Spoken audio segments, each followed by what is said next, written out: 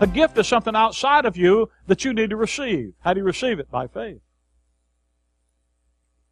Not of works, lest any man should boast.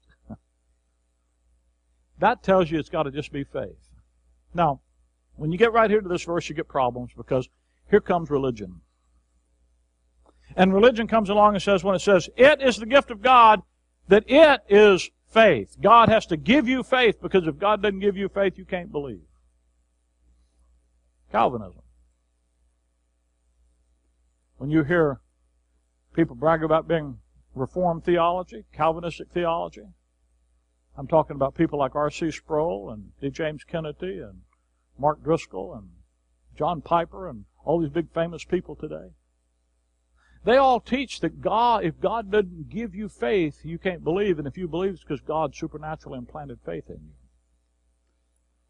And they read that verse and they say, it is the gift of God. Now, all these guys like to use the Greek to prove things, but when this verse, they run from the Greek.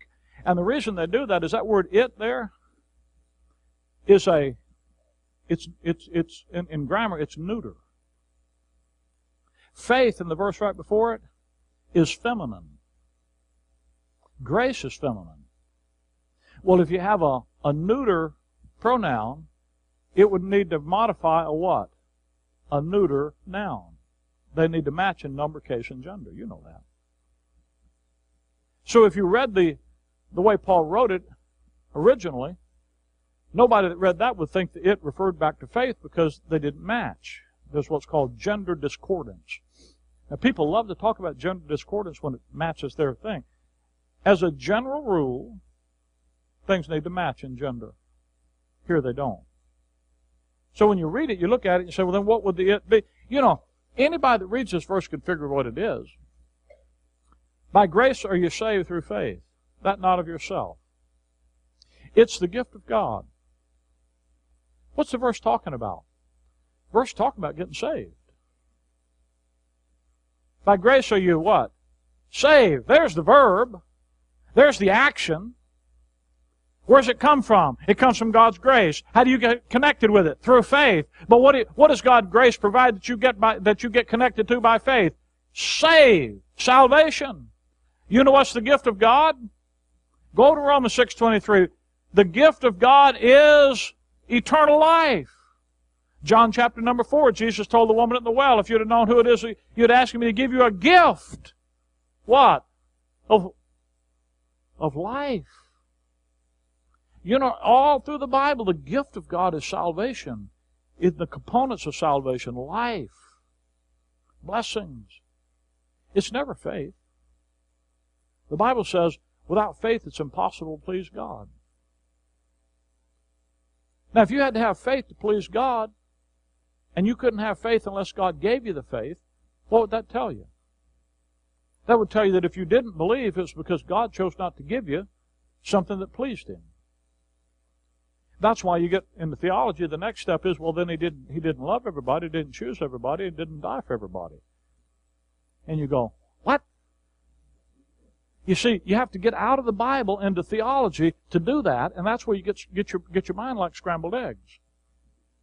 Now, I'm not going. Well, next week we'll talk a little bit about how you know. I'll go through some 4 or 5 reasons how you can know that faith there, that the it there is the gift of God, is salvation, and that faith is not a gift of God. Faith is something that God allows you to have. Faith is a non-meritorious sense of perception. There's no merit in faith. You see how He says, it's not of works, lest any man should boast? The whole issue here is that it's by God's grace, it's a gift, and you can't boast in it. You can't boast about producing it. Salvation in Jesus Christ is so complete, there's nothing for you to add. Now come with me to Romans 3. Hold your hand here. Here's a verse of Scripture. Anytime you get into one of these arguments with theology, it's good to have a verse that clears it up for you.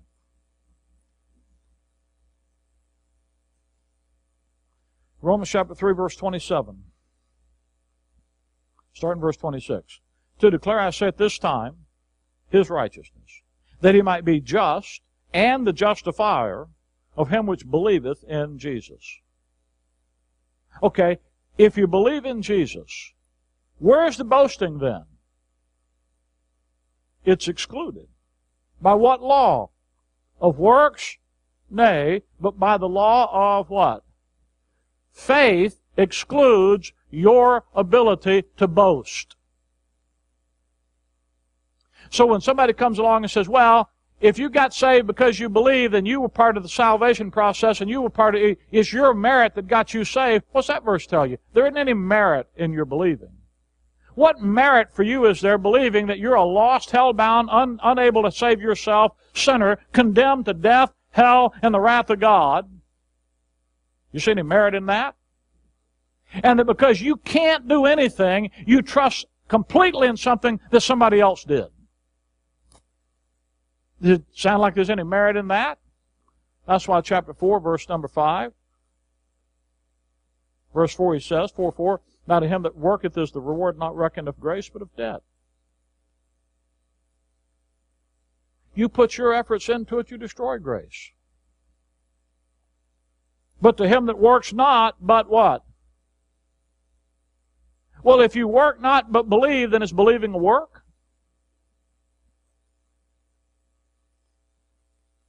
Now, you can get that. You don't need a college education. You don't need to know anything about Greek or Hebrew. You don't need a preacher that's done all that. All you need to do is just read your Bible. Faith is a non-meritorious sense of perception. It's me depending on what someone else has done or what someone else has said. Its value is not in me. Its value is in the dependability, the trustworthiness of the one talking. You receive the witness of God. It's greater. It works. By grace are you saved, through faith, plus nothing. It's the gift of God.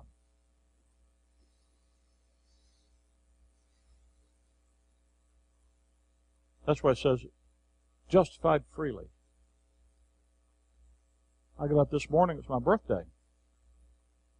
Last night, my granddaughters have spent the night with us. My wife, she said, what do you want for your birthday? I said, I want a death by chocolate cake. What else is there to want? So last night, I hear the mixer going upstairs. I'm downstairs working, and I'm thinking she's making that death by chocolate cake. I can smell it. And I keep thinking eventually she's going to bring me the bowl to lick the bowl. See, you know.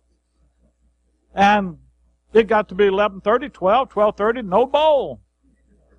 So finally I said, something wrong here. I went upstairs and there's the bowl all clean, spick and span in the dishwasher. And I said, what happened to my icing bowl?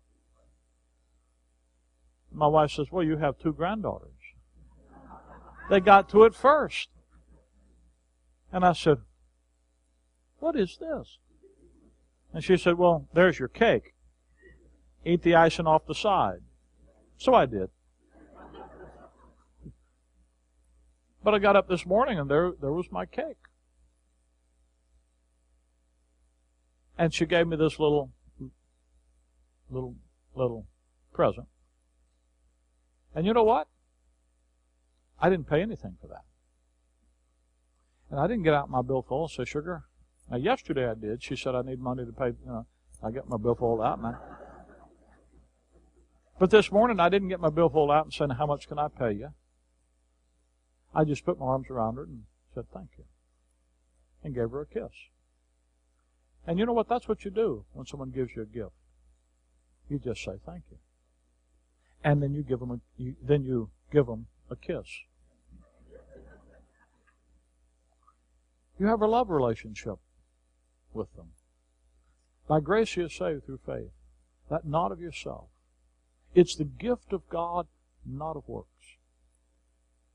You don't have to look into yourself and find the resources to cope. You don't have to look outside to seek a methodology to pay for it. God says, just trust what I've done for you. And that's enough. That's faith. By grace through faith plus nothing.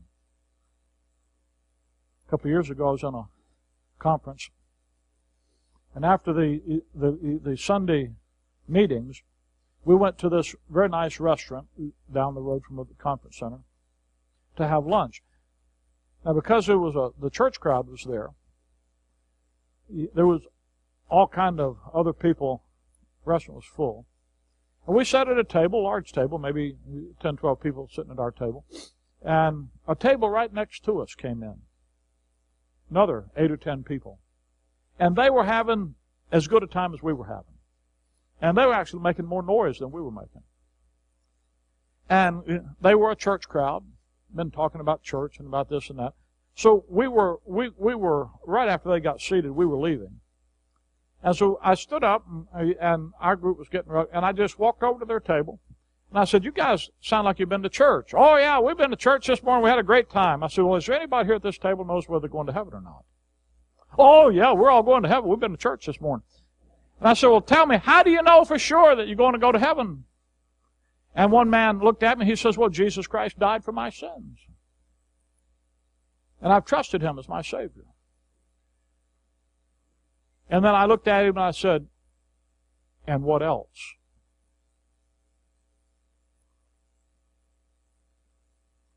Now that's the question. There's the crunch. What else? And I didn't say a word. That table got quiet like a turkey farm on Thanksgiving afternoon, just looking for the answer. Finally, a little lady stood up and she says, "Well, I was baptized." And another says, "Well, we just went to church." Do you understand what I was saying to them? The answer would have been nothing. And as soon as you added getting baptized, going to church, paying your bills, treating your family right, giving to United Fund, don't smoke, drink, chew, or hang with the folks that do, you add all that stuff, any of it, well, you look at it and say, I don't have the ability to do that. I don't have the internal resources to live that life. Anytime you do any of that, it's no longer grace through faith plus nothing. And there's no salvation.